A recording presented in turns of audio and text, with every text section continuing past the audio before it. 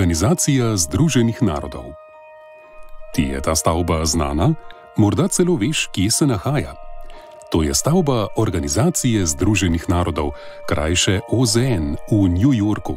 Gre za domovanje največje meddržavne organizacije na svetu, ki združuje 193 držav in se ponaša s prav posebnim poslanstvom – ohraniti svetovni mir. Pa morda veš, kako je nastala? Za začetek zgodbe se preselimo v leto 1945. Na pogorišču druge svetovne vojne so se bile vpletene države enotne, da je potrebno ponovitev vojnega razdejanja za vsako ceno preprečiti. Čeprav so bila mnenja o rešitvi deljena, so se države strinjale, da je potrebna nova naddržavna institucija. Nekakšna nova družina držav, ki bi temeljila na prostovoljnem povezovanju in katere člani bi se medsebojno spodbujali k negovanju prijateljskih odnosov. Manj kot pol leta po koncu vojne se je ideja uresničila in dobila ime Organizacija združenih narodov.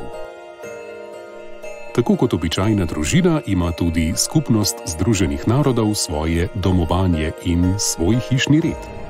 Leta 1945 v San Franciscu ga je soglasno sprejelo 50 držav, poimenovale pa so ga Statut združenih narodov.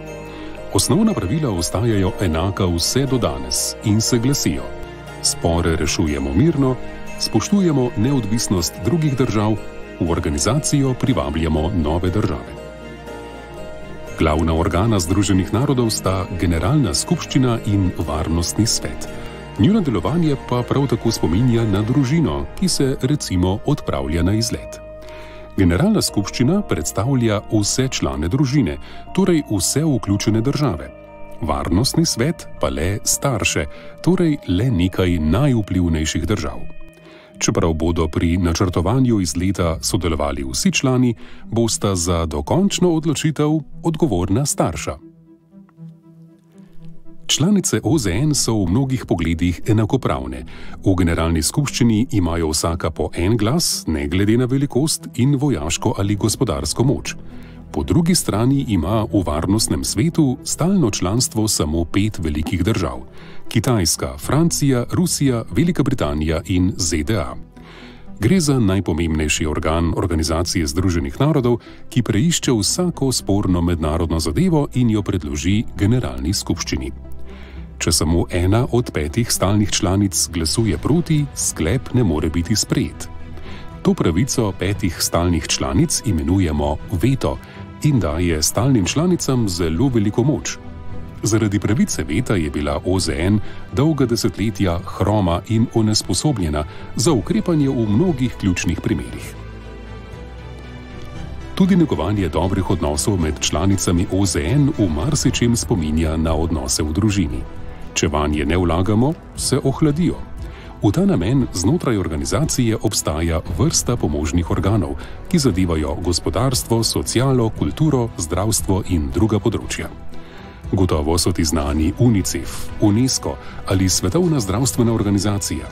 Gre za pomožne organe združenih narodov, ki rešujejo posamezne globalne probleme. Kot vidiš, ima Organizacija združenih narodov dela v izobilju. Medtem pa, ko se njenih 37 tisoč zaposlenih ukvarja z reševanjem globalnih izzivov, si mi oglejmo 3 ključna spoznanja.